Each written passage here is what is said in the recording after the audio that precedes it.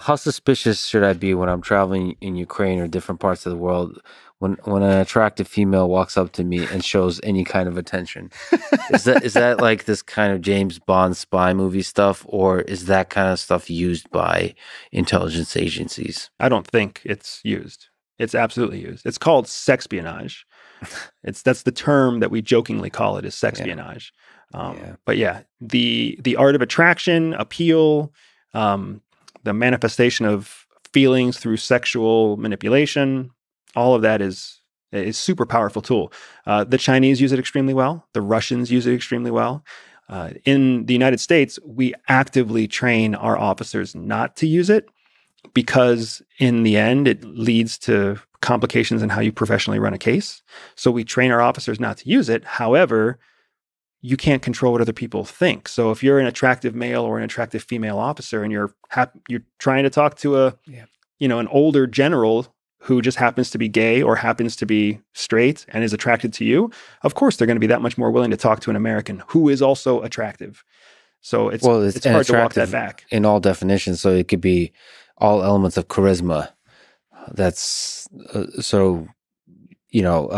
attractiveness in a dynamic sense of the word. So it's visual attractiveness, but the smile, the humor, the wit, the flirting, all that kind of stuff that could be used to correct to the art of conversation. There's also elements of sexuality that people underestimate, right? So physical sexuality, physical attraction is the most obvious one. It's the one that everybody talks about and thinks about. But then there's also sapiosexuality, which is being sexually attracted to thoughts, to intelligence.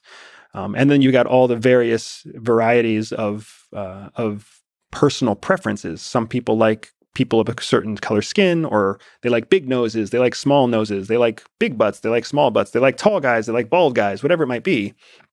You can't ever predict what someone's preferences, sexual arousal preferences are going to be. So then you end up walking into a situation where then you discover, and just imagine being an unattractive, overweight, married guy, and you're walking into an asset or a target meeting with like a middle-aged female who is also not very attractive and also married. But then it turns out that person is a sapiosexual and gets extremely turned on by intelligent conversation. That's exactly what you're there to do. Your mission is to have intelligent conversation with this person to find out if they have access to secrets. And by virtue of you carrying out your mission, they become extremely aroused and attracted to you. That is a very complicated situation. It's hard to know who to trust. Like, how do you know your wife, or how does your wife know that you're not a double agent from Russia? There's a large element of experience and time that goes into that. She's also trained. And I think my wife and I also... You think? Yeah, my wife and I also have the benefit of being recruited young and together, where... So over time, you can start to figure out things that are very difficult to... so you form the baseline, you start to understand the person, it becomes very difficult to lie. The most difficult thing in the world is consistency. It's the most difficult thing in the world. Some people say that discipline or self-discipline, what they're really talking about is consistency. When you have someone who performs consistently over long periods of time under various levels of stress, you have high confidence that that is the person that you can trust. You can trust them to behave within a certain pattern. You can trust an asshole to be an asshole without trusting the asshole to take care of your kids, right? So I don't ever want to mix up the idea of personal trust versus trusting the outcome. You can always trust a person to operate within their pattern of behavior. It just takes time for you to get consistent feedback as to what that baseline is for them. To form a good model, predictive model of what their behavior is going to be like. Right. And what's fascinating is I think the challenge is building that model quickly. So technology is one of those tools that will be able in the future to very quickly create a model of behavior, because technology can pull in multiple data points in a very short period of time that the human brain simply can't pull in at the same period, at the same space, at the same speed. Well, that's actually what I did my PhD on. That's what I did at Google, is forming a good representation, unique representation across the entire world based on the behavior of the person.